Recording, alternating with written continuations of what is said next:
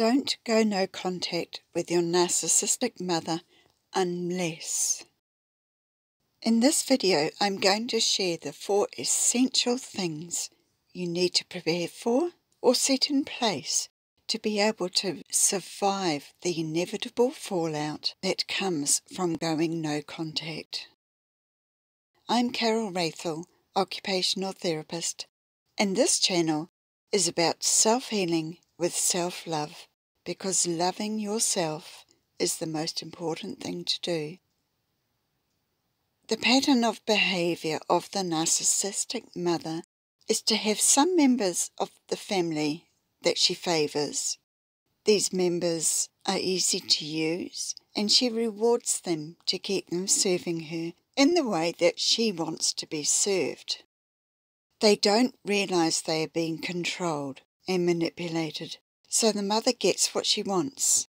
Or if they are aware they are being used and controlled, they may be too scared to say no, or they may be too scared to express their point of view because of the instant shift into disapproval that the narcissist uses to punish someone who steps out of line.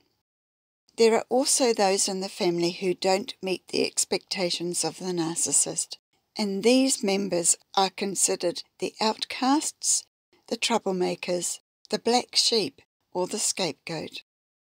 These family members know there is something very wrong about the family, and they may go on an exploration to find out what that very wrong thing is about.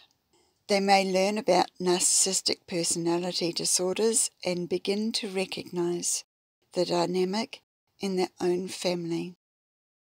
Generally, life becomes hell for the outcast because they are excluded from family gatherings, because the mother manipulates things so that they are not invited. They often lie to other family members that the troublemaker didn't want to come and be with them. And as all of you know who are watching this video, they lie extravagantly and make this person out to be a bully to the narcissist. Hands up anyone who relates to this. So I am speaking to you, the black sheep, the troublemaker, and the first family member to see that there is a big problem in your family. Congratulations to be the first. As part of the healing journey that you will embark on, going no contact gives you the space to heal without having to interact with the abuser who is going to keep digging into that wound that they created. Once the narcissist mother knows you are onto her, her biggest fear is that you will be able to tell or show the other members of the family that she is being abusive, and she will do everything in her power to drive you apart. One of the most common techniques they use to do this is to find your most vulnerable wound and jab a sharp blade into it and dig, dig, and dig until you reach that point of imminent explosion. If that happens at a family gathering, she will have its success and point to you as being the bully. She has set you up. If you are not in the same physical space while she's winding you up, she may do the poking by phone or text, and this frustrates you. Then you reach the boiling point again, and if you text her in anger, she will show your text to the members of the family to prove that you are a problem and you're being mean to her.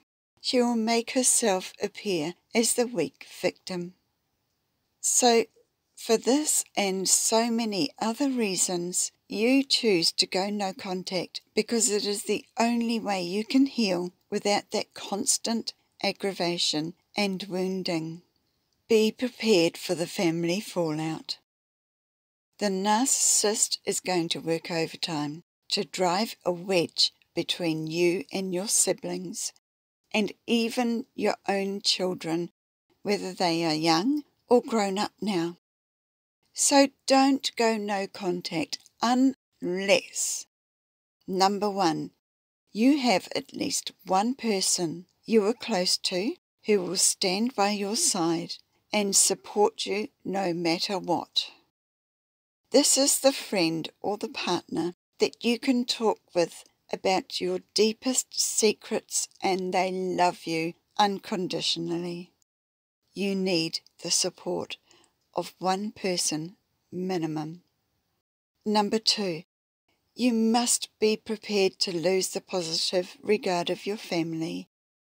Number 3, be prepared to be excluded from the narcissist's estate. Narcissistic mothers use their estates and the will to control the behaviour of the family, and they make it known when they change their will, and you get a lot less than previously promised. So be prepared to let go of any need for the estate. Make your own life. Create your own abundance. So be prepared to let it all go and do not be controlled by that. Just let it go. Number 4, have a strong foundation of self-love and be your own source of strength and support. You have this already because you had to survive your upbringing. But when you go no contact and there is the family fallout, it is going to feel like your whole family hates you. It's not true, but it is exactly how it feels because your sensitivity button is way high, and you may have complex post-traumatic stress disorder, which can distort reality in a way that makes your fears seem far more powerful. We can talk about that in another video. So you need something that brings you back into your center so you can remain safe within yourself.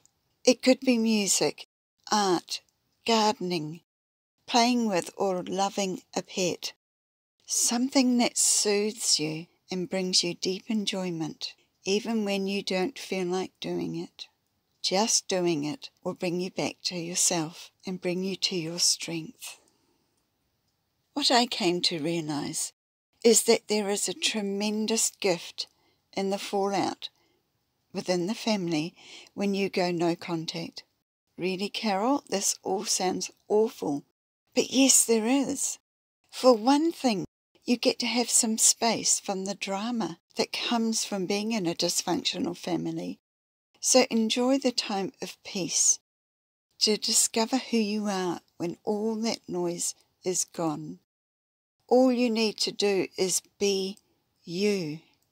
Take time to learn to know you and to love you.